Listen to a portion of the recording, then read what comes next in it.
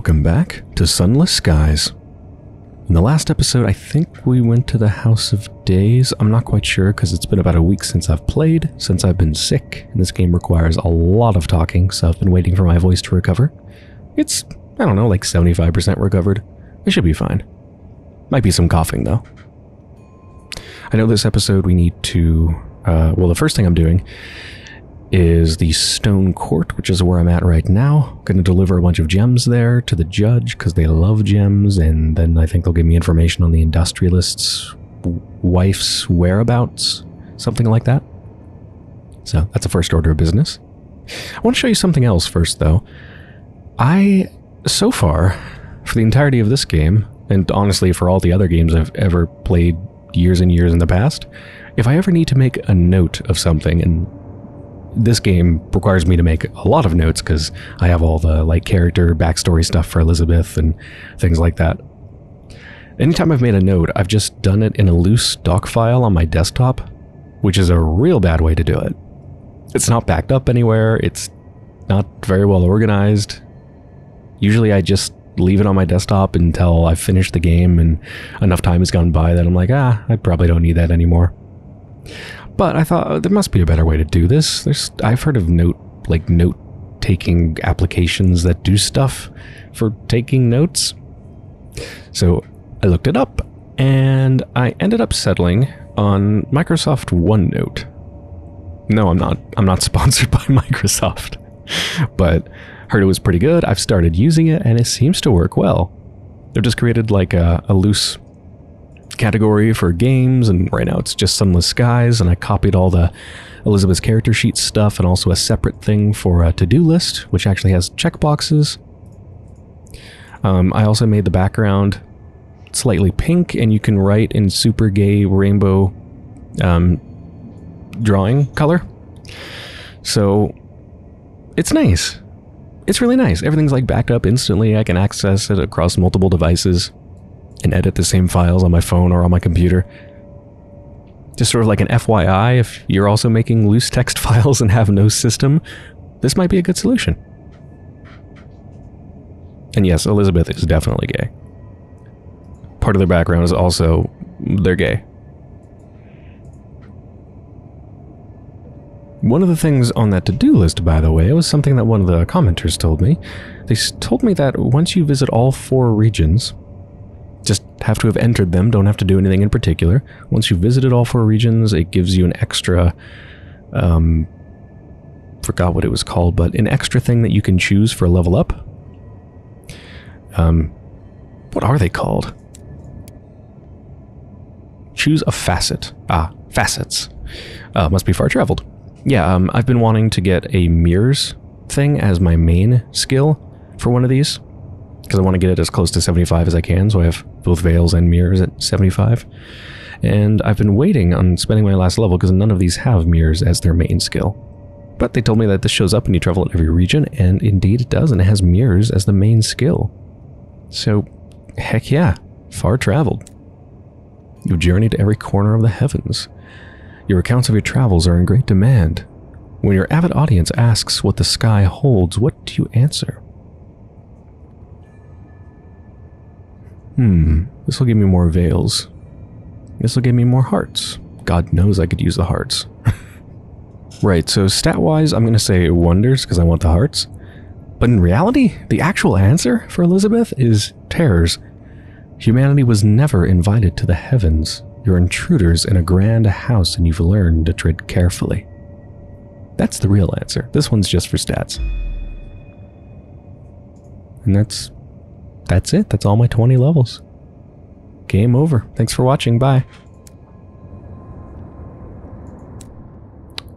What's our mirrors at?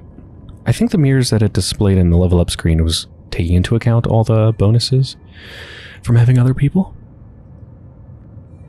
Yeah, I think so. So we're at 65. We need 10 more. I'm sure we can get that if we configure our people right. It's not that much lower than my veils. My veils technically isn't 75 on its own. Excuse me. Alright, Stoneface Court. Oh, you know what? Hold on. before I do anything else, let's check that off my to-do list. Level up. Boop. Enter the stone-faced court. Follow the curious official. There's the judge. Oh, I can get another port report? Let's do that. You sit down... Oh, I mean, I've already read this before. What's the point? Yeah. Got one. What does this do? Oh, right. You'll receive a testament of roses if you succeed in this. I should probably do this. It's good to have a testament of anything, right? Just at least one of everything. I'm sure it'll come in handy. Oh, buy your crew a few rounds at the tavern. This will reduce terror. That would be very good. The Stoneface Court boasts several breweries and provides a daily ration of beer for all the graven within its walls. Let's see how much it does. 37. Down to 32. That's not much. After a long day's work at the court, the graven gather here. To avoid spillage, most of them tip their drinks directly down their exposed throat, bypassing the mouth entirely. It's all vanity, one of the graven drunkenly tells you. The Sapphire King granted us an exception from the usual laws of death, so we could carve the flesh off our faces and not die. We try so hard to obscure the fact we're alive, but the tragedy of it is, the skulls don't fool anyone.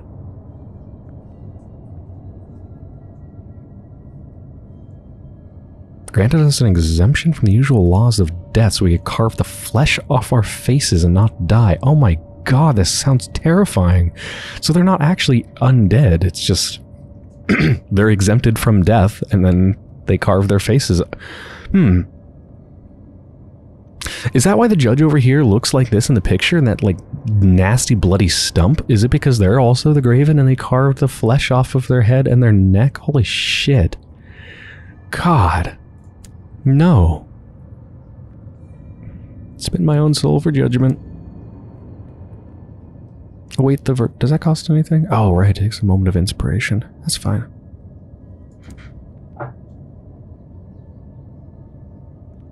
Yep, Testament of Roses. Oh, new total 2. Oh, I thought I had 0. That's fine. Ask about the industrialist's lost love. Offer a tithe. Cask of Nefaritine gemstones. Just 1, and I've got 6 on me. A lead. She examines each gemstone expertly. This changes everything, she says. I'll close the courtroom and get to work. Return at the end of the day.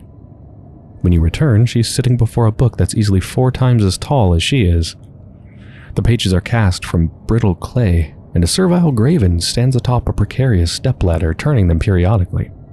She holds up a hand as he finally reaches the correct page. The spirit you seek has been judged as dead, says the judge. She's moved on to death's door. If you're lucky, you can reach her before she passes on. Okay. Well, haven't found death's door yet. I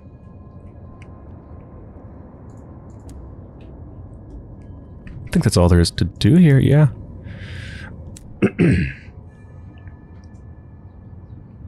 Was I gonna do any of these prospects? White well. Caged catches for the Forge of Souls. Well, we haven't found the Forge of Souls. We have found the White Well. Wait, for the White Well. Is it Wellmouth, probably? Where I would deliver them? Anyway, I don't have them on me, so whatever. I think it's time to explore then. We need to find some new places. Yeah, how am I doing on supplies? 6 fuel, 7 food, that's not great. Can I buy some here? Yeah. Oh yeah, they have... Oh, this is the place where you deliver it to the White Well. Yeah, they have petrichor and fuel.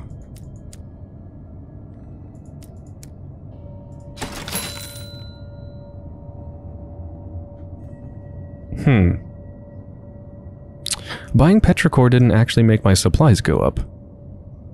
Right? Yeah.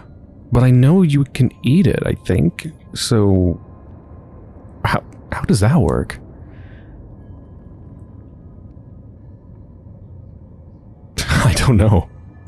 Maybe it'll switch over to it after I run out of these? That's scary. Okay. Yeah. Let's go this way and then head up clockwise. Around the edge. Pardon the coughing.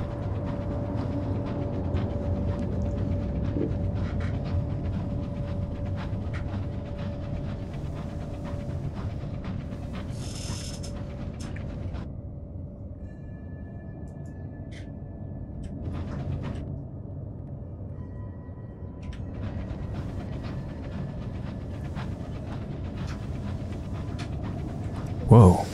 Oh, those are flags. Looked like they were extending at me for a second.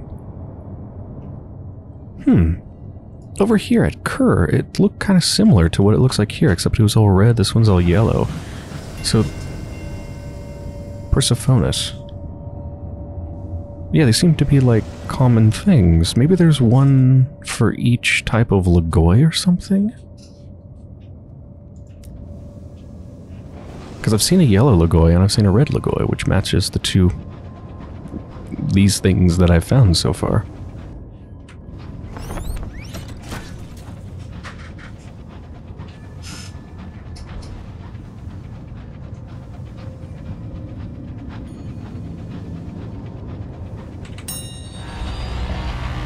Uh-oh.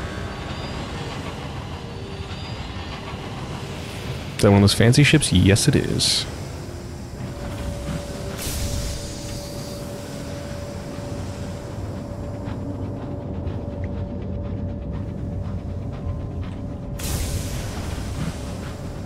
Where are you going?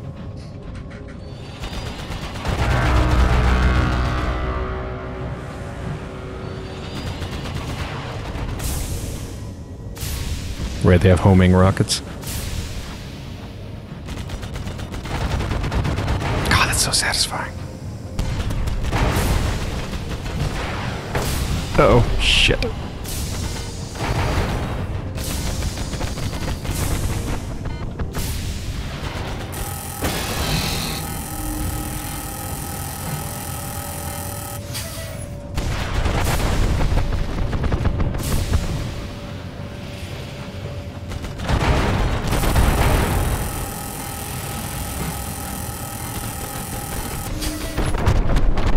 Damn, taking a lot of damage.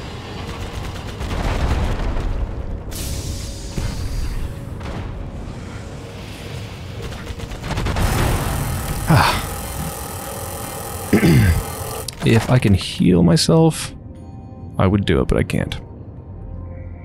Otherworldly artifact or the engine's plundered hull, sure. Plundered hull? Success. Selection of immaculate souls. After a thorough and rapacious search of the engine, you unearth a concealed chamber in the hold. Inside, a battered and unpromising-looking trunk. Have they already sold their cargo? Opening the tunk? It's meant to say trunk, but I like the word tunk. Opening the tunk, you find a collection of London-made jars, cheaply manufactured, but housing a collection of unparalleled souls. You collect up the souls and depart the engine.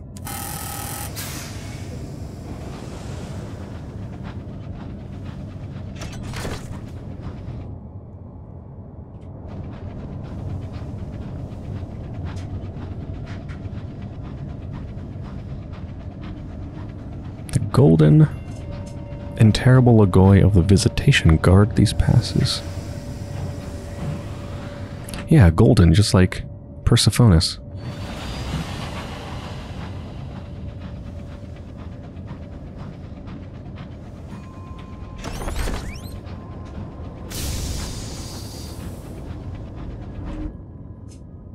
Ooh, a wonder.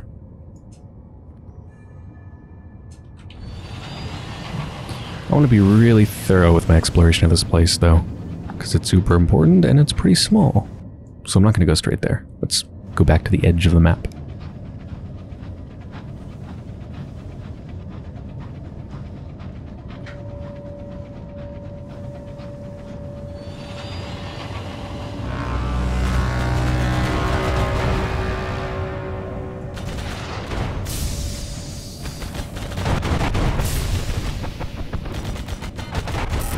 Damn, it's getting real choppy, weirdly enough. Is there something weird going on over here? Oh god. No.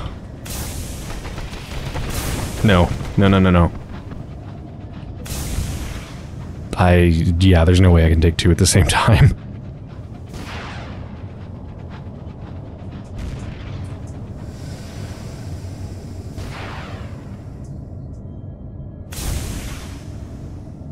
Can I bait just like one out?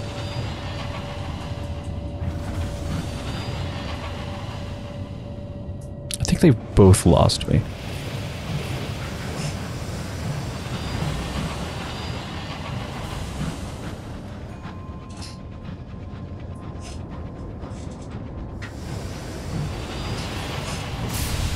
Did I see one over here?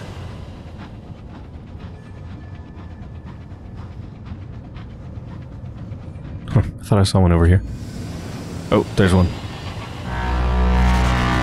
Oh, fuck. They're still sticking together.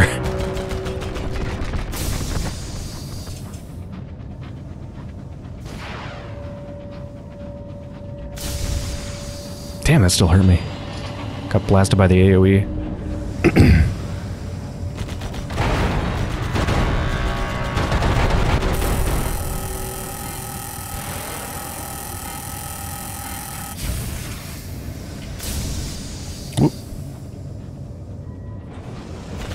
Nope.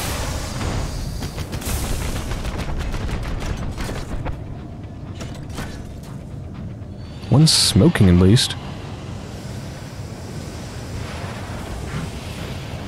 Man, that was a terrible shot. What were you thinking?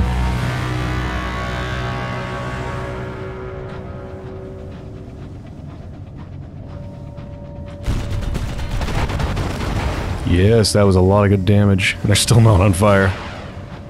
Oh, that was close.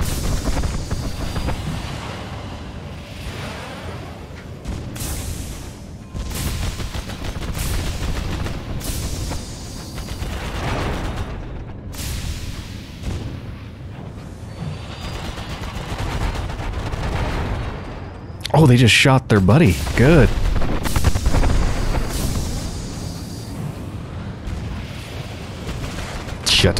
Shit.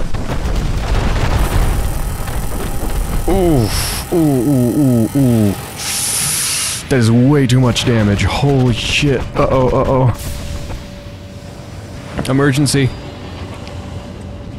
Fuck.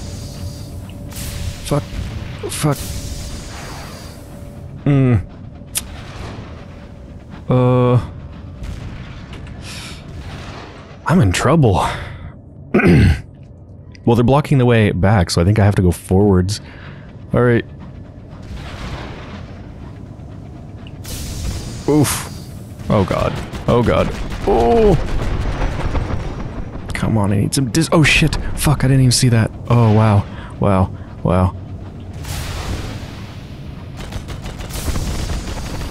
Hold on, maybe strip her for repairs. Yes, that would be great!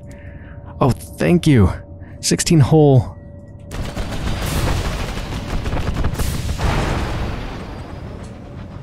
Fuck, is it? Oh my god, this is a dead end.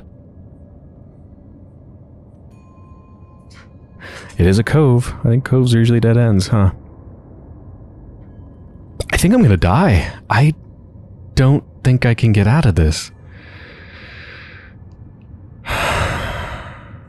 Here we go. Shit. Ah, fuck. Wow. This is what, the third time I've died?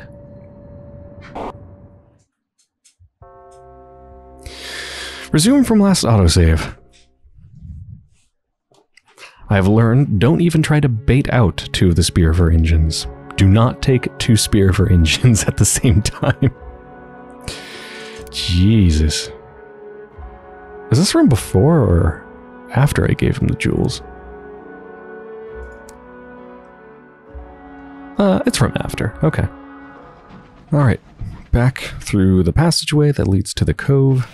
I don't know if the spear for engines are still gonna be there. Probably. But it looked like there was nothing really in the cove, so I think I should just avoid it. Let's just not even go close. And there's the wonder somewhere. Oh, what is that? Something just aggroed, and then I also hear a really nasty sound that sounds sort of like a Lagoy. I don't hear it anymore. But what just aggroed?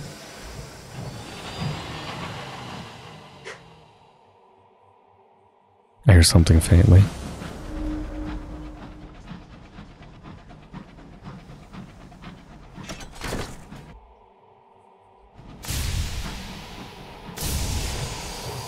Oh yeah, definitely hear something. Are you aggroed on me? Yes! Dear God, that looks incredibly cool and terrifying.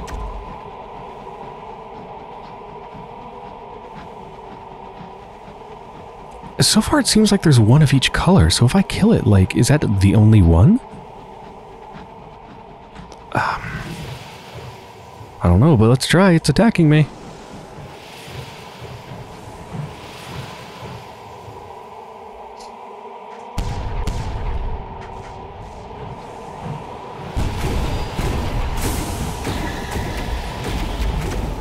Jesus. God, those are so cool.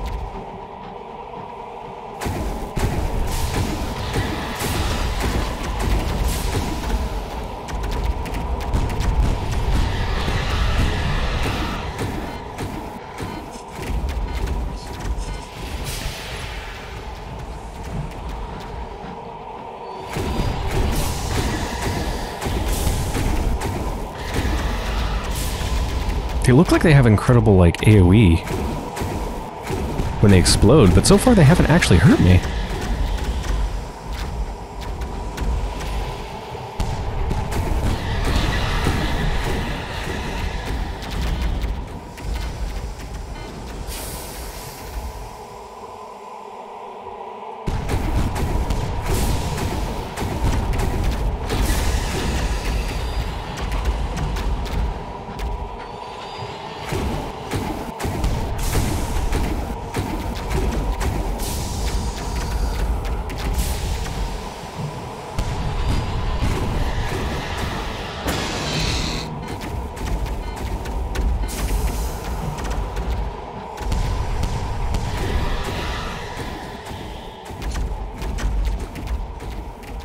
They take a hell of a lot of damage, that's for sure.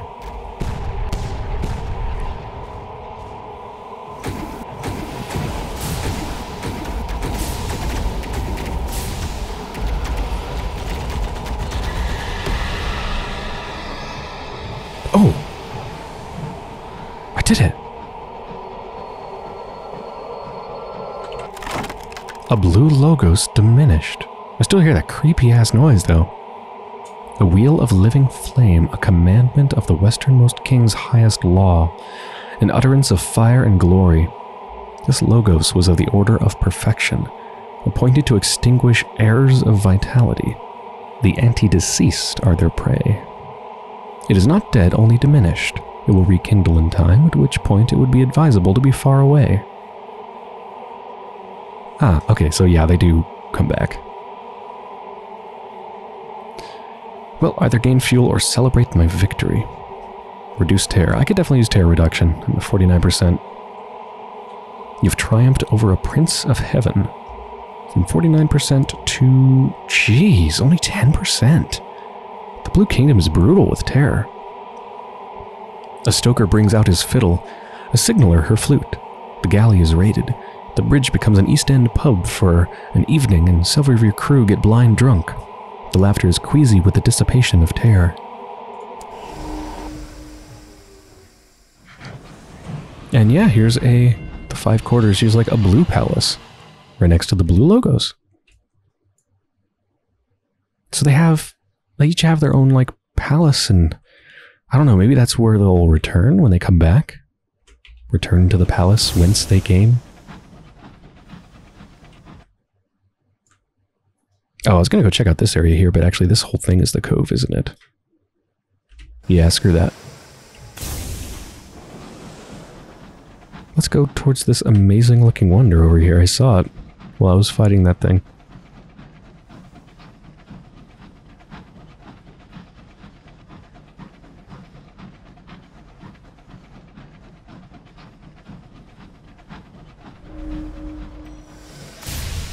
The movements of Horologian dictate the rituals and observances of the Blue Kingdom. Horologian, the thing is beautiful. Symbols of correspondence, I think, all around it.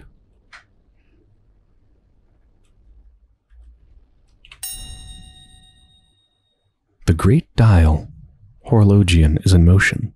It's the clock of the Blue Kingdom, dictating the hours of the observances, rituals which govern the progress of the spirit towards death's door. Beneath its face, thousands of spirits labor to power its revolution. Above, greater spirits of aurate majesty preside over the regular observances. It is both a symbol and vital function of the bureaucracy of the dead. Thousands of spirits labor to power its revolution. Depart or approach? Yeah, let's approach. The observances are mandatory for spirits at Horologian. There's an observance for every status, and once begun, may not be escaped. Yeah, let's do it. Your engine lands at the appointed place in the shadow of the gnomon? I remember I looked up that word before.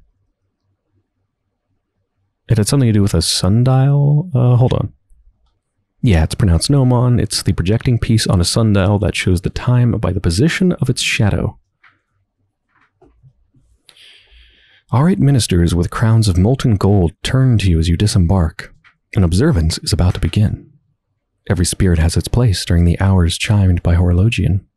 You're about to be shown yours. Observe the ephemera. You are not permitted to participate, but you may watch. At this hour, the ephemera are invited to a banquet. Shades lead you below the face of Horologian and into a cavern under the dial.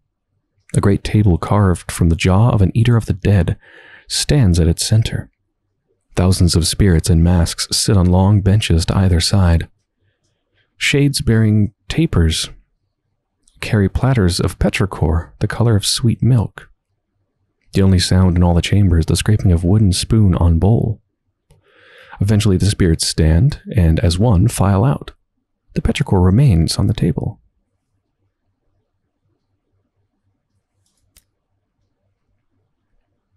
Depart. Shafts of light flung from death's door illuminate the face of Horologian in a brief corona of dazzling gold. For a moment your engine is washed in a terrible radiance. Then you are away, and the dial is behind you. I wonder what would happen if it was the observance for the anti-deceased. You know, something that I wouldn't just observe, but would actually take part in.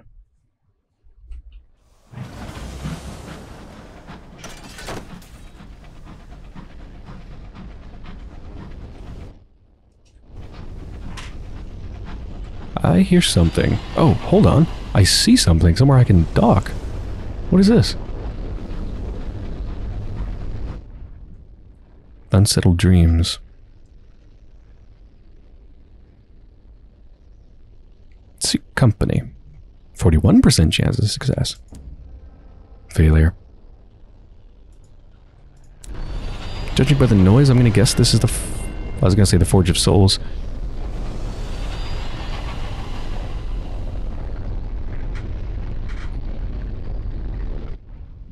The shadow of the sun. Thriving flower beds, statues, obsessively trimmed grass, an ornamental lake shining and perfectly circular like a dropped shilling. These surround the glittering palace called the Shadow of the Sun. Huh. I don't think I've heard of this place before. The Shadow of the Sun is a meticulously kept garden palace sitting at the center of miles of spirit-churned mud. The gardens are vast, ornate, resplendent. The flowers have been grown in exquisite regiments. As you follow the pale gravel path, you notice a yoked spirit carefully and individually measuring each blade of grass. Whoa. At the center of it all sits the palace where the sun's daughter dwells, colossal, gleaming, its walls cascading with lilies. Let's write a port report. You spot a bench beneath a willow tree beside a mere smooth lake. A place to sit, take out your notebook, and jot some observations. A report on Death's Door? Is this Death's Door? When you write your report on Death's Door, it is difficult to avoid slipping into philosophy. What does it all mean? Is this all there is? After a few attempts, you find more luck in writing about the spirits of the dead as baldly and bluntly as though they are imported cabbages. Shades arrive in ever greater numbers. The Blue Kingdom finds it difficult to meet demand. You've heard rumors that there are even disguised members of the living among the influx of spirits, trying to slip through the door while alive. Outside the Shadow of the Sun, a rising chaos is barely contained. Yeah, so this is Death's Door? Question mark?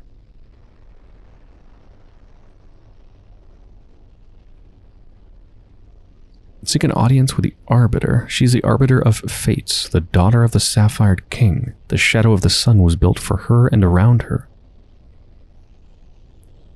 Yeah. As you approach the palace, a pair of yoked spirits bar your way. Only the yoked are permitted an audience with the Arbiter of Fates, says one of the spirits, his voice emanating from the jar in his hands. We cannot help you. Be on your way. Visit the Garden of Unflowers. The center of the ornamental lake is a garden island where unfinished stories are planted and fed. A rowboat sits at the lake's edge, occupied by a yoked spirit with an oar at the ready. It doesn't take long for him to row you across the placid water. Any conversation is decidedly one-sided. The unflowers have petals of parchment. Their stems are tightly wound scrolls. The island is filled with them, but they're not allowed to grow as they please. Instead, they're cultivated in meticulous patterns. A yoked spirit tends to the island, pruning and studying the unflowers with infinite diligence. She is known as the Gardener Archivist. She greets you at the dock, hand raised in silent greeting. Huh. Ask about the unflowers. What are they? Grown from unflourished seeds. When the dead pass through the catafalque? Yeah, it's catafalque. It means a decorated wooden framework supporting the coffin of a distinguished person during a funeral or while lying in state.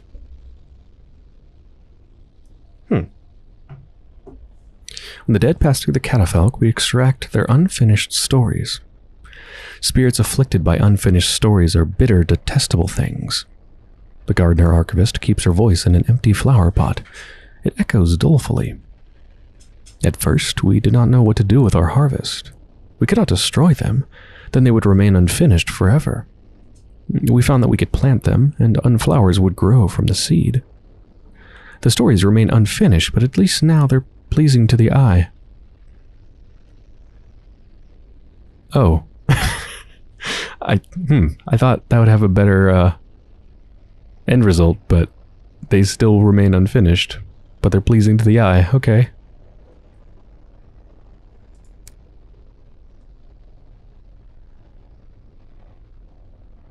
Ask the gardener archivist what's wrong. She's fidgeting with her robes. She looks like she's working up the courage to ask for a favor. It takes her a moment to work up the courage to unburden herself. Every decade, I'm ordered to raise the unflowers and plant anew, she says finally, even though it leaves their stories unfinished forever. It's a matter of space, you see. We don't have room for them all. That time's approaching again. the ending of the unended. Before that day, can you help me finish as many of these stories as we can?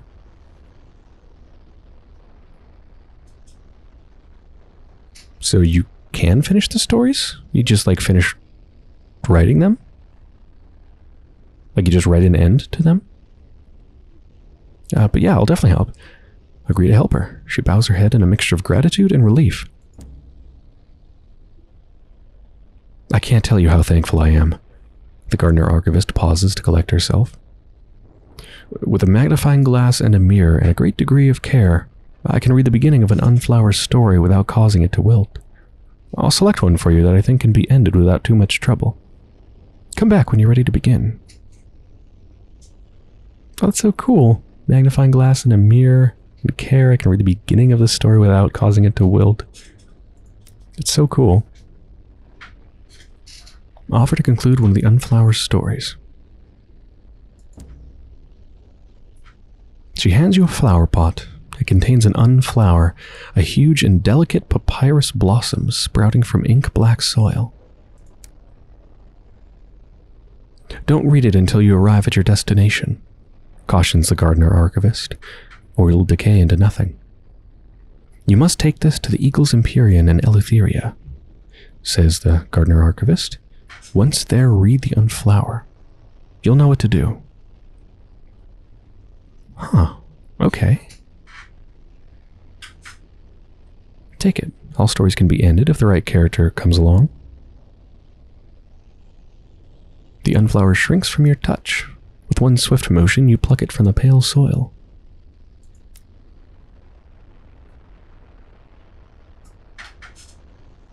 So I can pick an unflower and read it before it wilts, but that sounds really fucked up. Right? Because then it has no chance of having an end to the story. And I might cause a soul to forever be bitter. Like, no, hell no. I'm not doing that.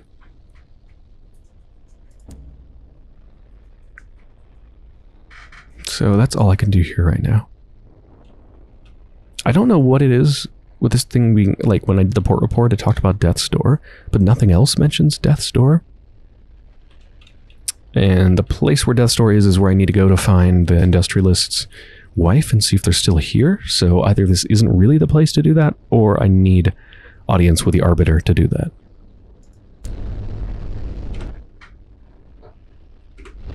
Alright, something sounds like a great... Whoa, wrong way. Something sounds like a great flame over here. I want to see it. What am I hearing? Not sure if that's gunfire or monster sounds. Is that Death's Door? The big, just black void? Or is that a perfectly clear lake?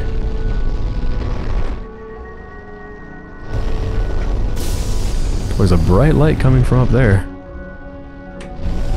I'll check that out in a second.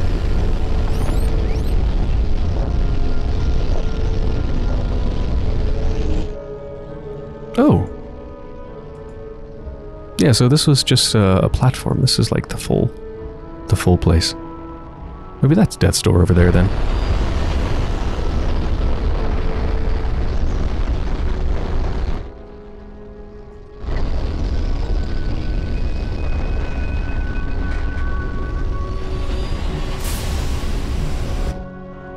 Yeah, that's about all there is there.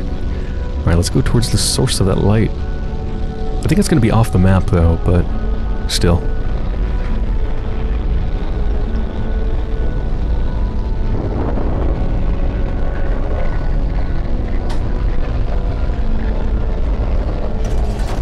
Oh my god. Yeah, it is off the map. But what happens when I go off the map in the Blue Kingdom?